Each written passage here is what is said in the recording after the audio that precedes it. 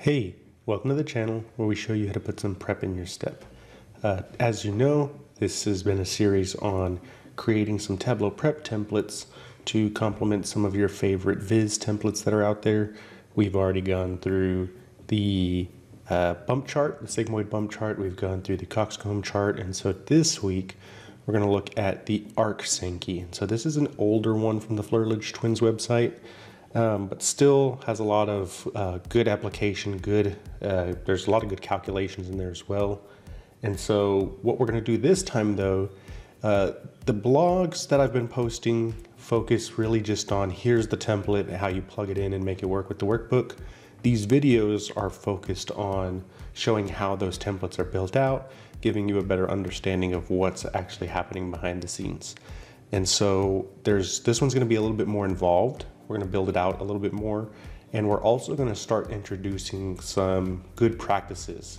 You know, one of the whole reasons of using Tableau Prep is as you're curating your data sets, you want to try and make sure that your end result is going to be performant as well in Tableau Desktop. So if there's any calculations that aren't aggregate calculations that you know you're going to need in your workbook, you can push those into your prep flow. So that's what we're going to do with this template. We're going to take some of the calculations that were happening in the workbook template, and we're going to push some of those into the prep flow.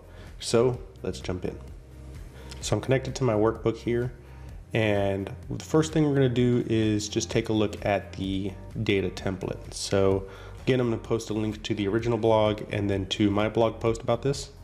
But here is what the original data template looked like. So we've got our arc sheet, which has a from field, a to field, and a value field.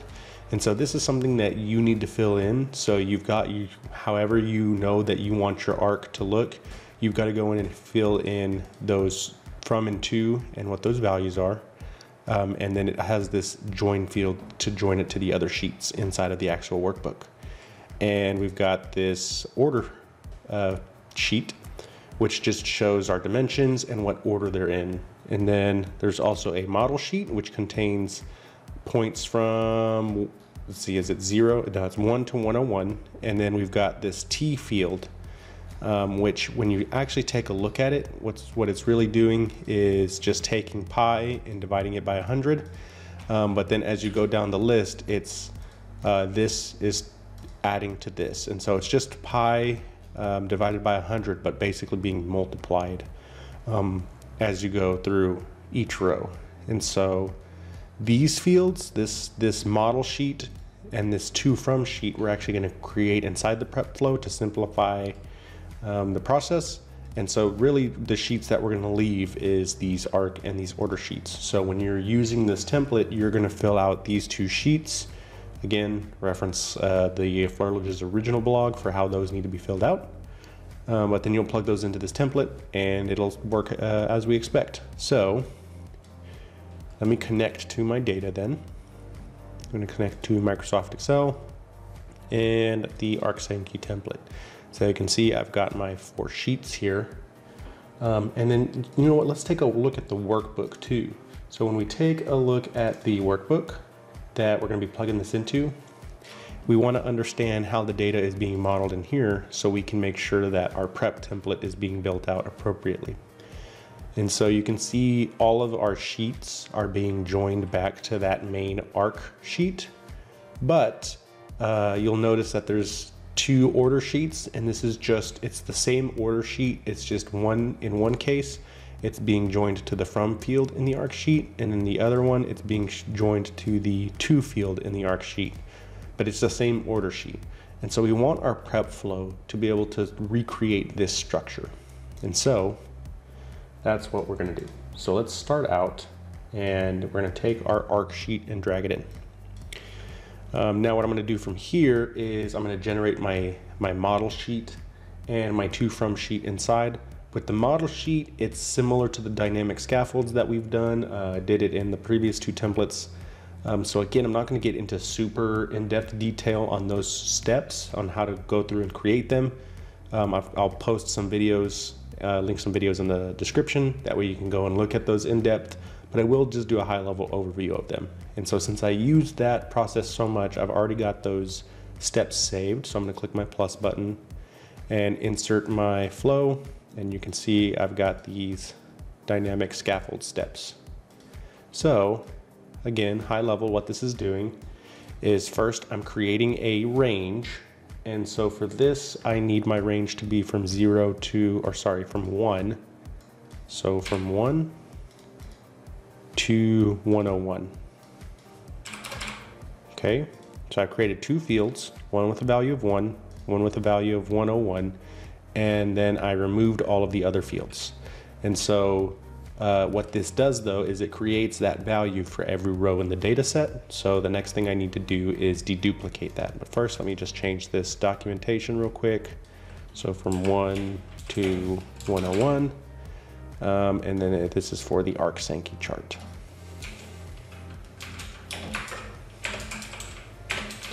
All right, and then we removed all other fields. And so now the deduplicate step, so we just added an aggregate step and then grouped by both of those fields. And so what this does is it returns every unique combination of values as a row. And so we've only got one unique combination of values, and so we get one row in return. So that's what this step is doing. Next, we pivot those into one column, because when we're going to use the new rows step, if you're using integer values, they need to be in one column. So we pivot those using a wildcard pivot on the word point, because our fields are called point start and point end. And the result is we get a field called point, which is what we want to plug into our final data set. And it's got one column, two rows. We've got a row of 1 and a row of 101. So now we're going to use our new rows step, values from one field. It's going to automatically go with the minimum and maximum values as the start and the end. And then it's going to update the existing field in increments of 1. And so you can see here it was before, and all of those rows in between 1 and 101 have been generated. And then what we did here is I created this field called a join, and we're actually going to change the value of this to match up to our template. So in the template, the value is link. And so we're just going to change the value here to link. So now that we've got that generated, we can actually, let's call this model, because that's essentially what we've done here is we've recreated the model sheet inside of prep. And so one thing that we noticed in the model sheet originally was that T value field. And so in the actual Excel sheet, it's doing a lookup and kind of looking at the previous value and then adding to that as it goes on. We can't do that quite yet in prep, or maybe a future feature, but what it's doing is it's just taking a look at the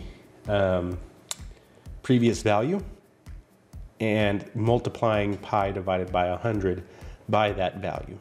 So we can actually create this field, and we're going to call it T-arc, because in the workbook, this field is called T-arc.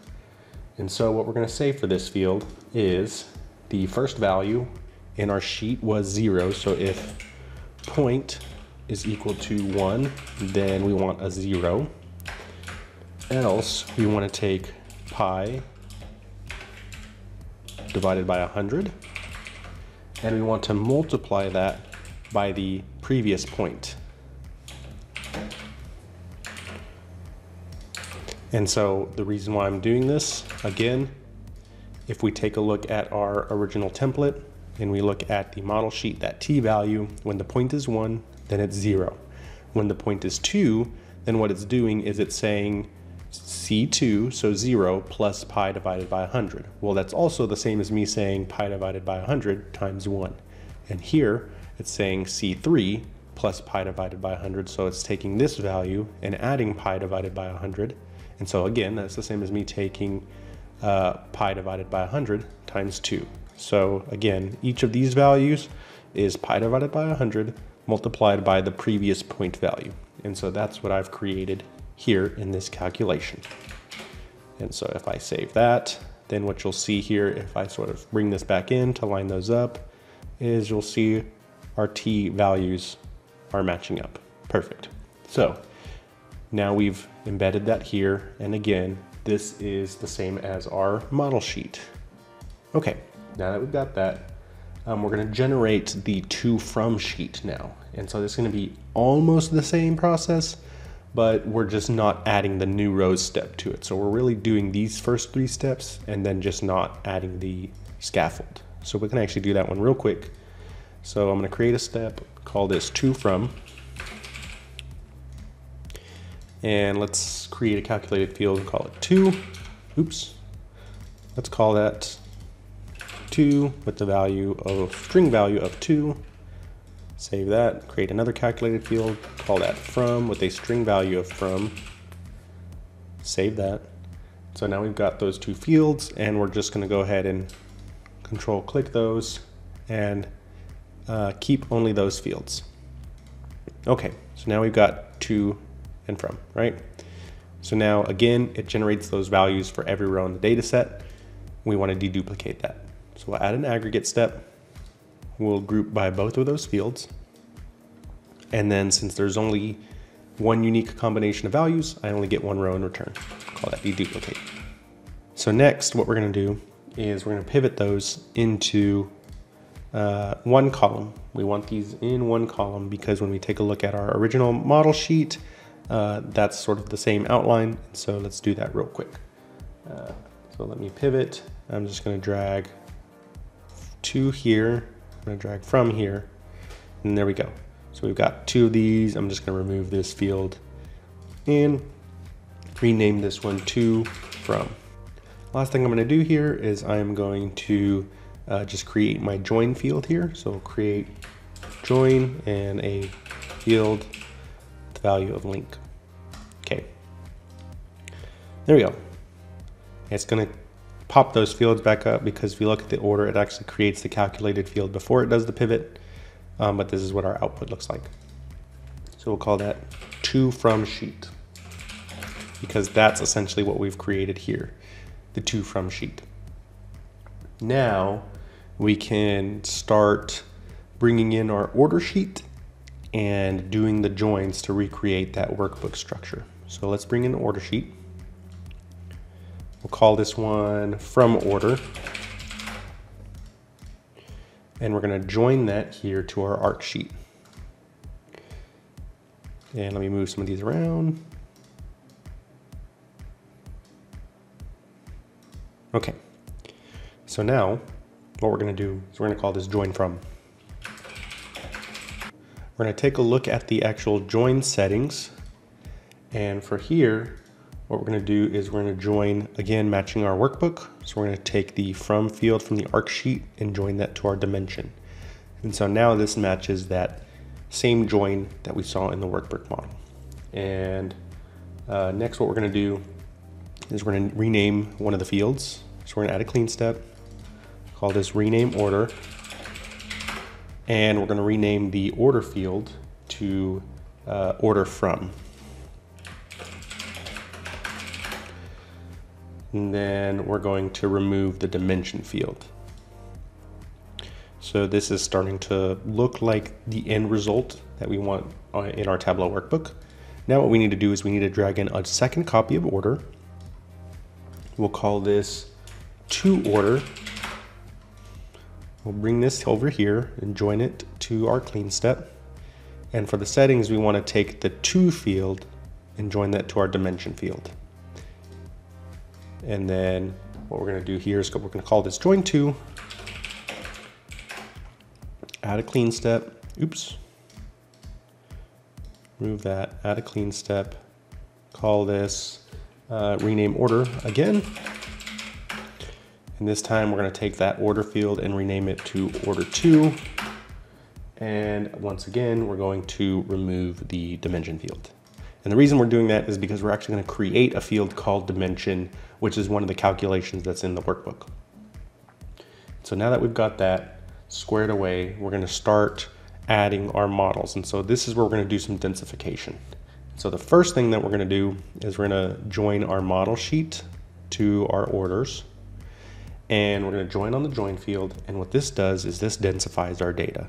And so we've got 101 rows here, and we've got 44 rows here. And so you can see that we get, for every row that is in our main path, so our main flow in the middle here, for every row that is in this sheet, it gets 101 rows.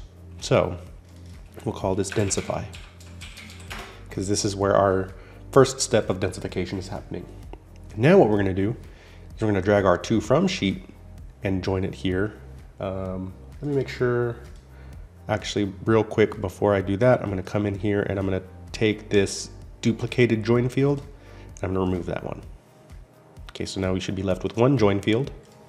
So now I'm going to grab my to from sheet, join it here. It's going to join on that join field. And what you'll see is now we've doubled the amount of rows we have. So we've re-densified our data because we want a to and a from row for every single row in our densified data set. So we'll call this re-densify. So first we had 44 rows. We multiplied those by 101. We blew our data set up to 44, 44, and then we multiplied that by 2 because we wanted a from and a to row. So now the final step here, this structure, if I come in here and remove my join fields, let me do that real quick because I don't need those. But what we want to do is, again, introduce the concept of pushing calculations into prep to make the processing simplified in Tableau desktop. So there are a couple of calculations when we look at the workbook. So if I pull in this workbook here, this is the work we're going to plug it into. And if I look at that arc field, let me remove these real quick. So when I look in here, there are some calculations, right? There's this dimension calculation. And if I look at it, it's just, there's not any aggregation happening. It's just an if-else statement. Same if I look at connection, there's no aggregation. It's just concatenating a string. If I look at dimension order X, it's just an if-else statement. And so there's a couple of these in here that are just some if-else statements that I can push into prep. So that way the desktop doesn't even have to worry about those because I want those to be a part of my data set. So that's what we're going to do in here. So let me add a clean step and we'll call this desktop calcs. And so for here, let's start with the dimension calculation. So in the workbook, the calculation was if to from is equal to 2, then we want the to field. Else, we want the from field, end. So this is our dimension calculation. Save. Now it's a part of our data set. Again, let's go to the connection. So there is a calculation in the workbook called connection. And this one is just concatenating the from and to fields. So we'll say from plus a dash plus 2. Save. Now we've got that. Let's go to dimension order X.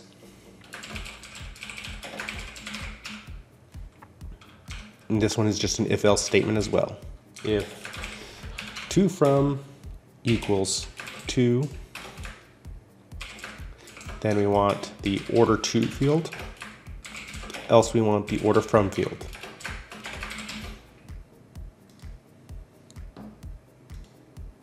Now, there's a field called T-circle in the workbook, and this is actually just taking the T-arc field and multiplying it by 2. So we'll call this T-circle. Say T-arc times 2.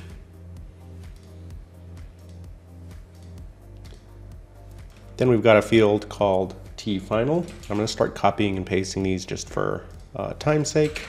So it's again, if from equals 2, then T-circle, else T-arc. So again, it's just a simple non-aggregated if-else.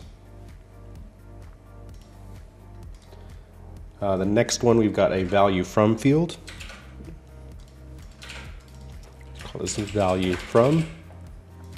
Some if-else, some simple division happening, but again, there's no aggregate functions here. There's no sum, average, min, max, window functions, table functions. There's nothing happening that's aggregating this data. So these calculations in the workbook are still happening at the row level, which means I can push them to prep at the row level here. So let me call that value from. We've got value 2. We've got if dimension equals 2, then if from equals 2, then value divided by 202. So again, some simple non-aggregated calcs.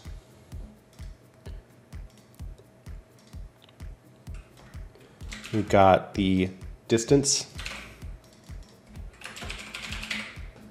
It's just subtracting the order to and from fields.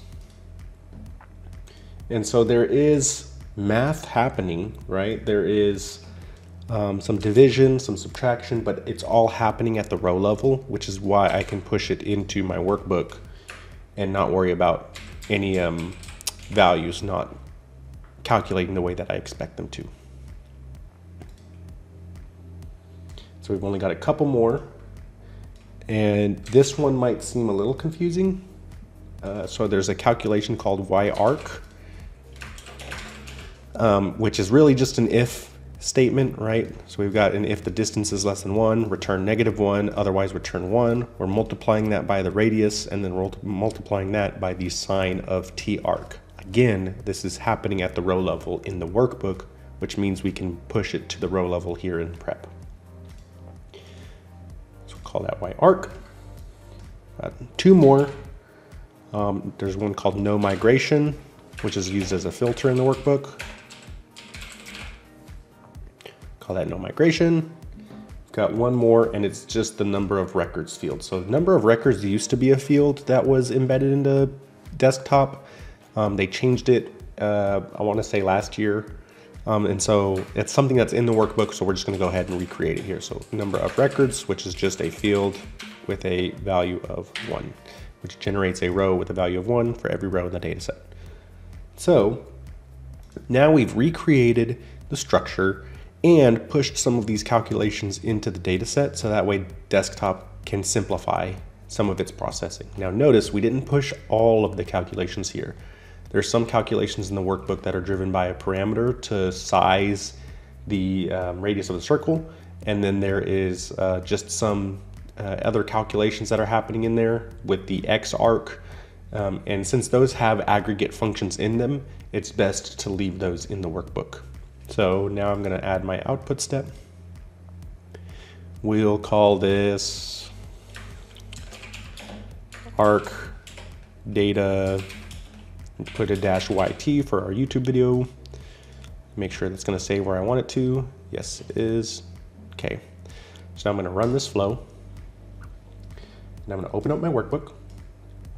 And so again, you know what? And I'll just open up a new one just to go through it real quick. So opening up a new workbook with that arc Sankey in it. Here's what it looks like originally. And so I'm going to go to the arc sheet, and here I'm going to go to data, new data source, go to more, and get that extract that we just ran. And now I'm going to replace the data sources. One quick thing I'm going to do before I do that is I'm going to take this dimension order X field and drag that to my dimensions, because that's where it is in the original data set. And so now I'm going to replace. There's going to be some errors, and that's because there's these abbreviation fields that don't exist in my data set, but that's fine. So I'm just going to take these and delete and say yes. And now there you have it. Our primary data source is our arc data, and it's working just how we expect. So what we did here was we just, again, recreated that structure inside of Tableau Prep. And you can see there was some data prep happening here in the workbook originally. If I look at the original data source again, there were some joins happening here in the workbook. But I want to push this into prep to show how that data is actually being reformatted here, and really to help you, if Tableau Prep is something that you've looked at, I want to help you incorporate it into your work and understand what the benefits are. And also there's some of these best practices that we're going to start introducing. Like I said, pushing some of these non-aggregate calculations into the prep flow, because that's going to make your workbook more performant. And another reason why we're going through these viz templates again is because I think a lot of the intimidation with some of these vizzes is the data prep work that goes into it. And there's, folks like the Flirtages and like Tuan Hong, they've really helped increase the usage and accessibility of these types of vizzes in Tableau, because they've gone and done the hard work. They've gone through and figured out the calculations and made those templates available. But this is really for us to continue to understand how those are being put together and create a resource of Tableau prep templates that you can use as well to make the data prep side easy. So we've got more of these coming up, and I hope you stick around, are able to make use of these. If there's anything that I can do on my side to help make these more useful, let me know, give me that feedback. That feedback will make this entire project better. And then, like I said, the blog posts are focused on just plugging it in and using it. The videos here are focused on how they're built, and a combination of those two is really going to increase your understanding of Tableau prep, some of these vizzes, what's happening in the background, and just overall increase what you're able to do with the product. And so with that, I hope to see you in the next one.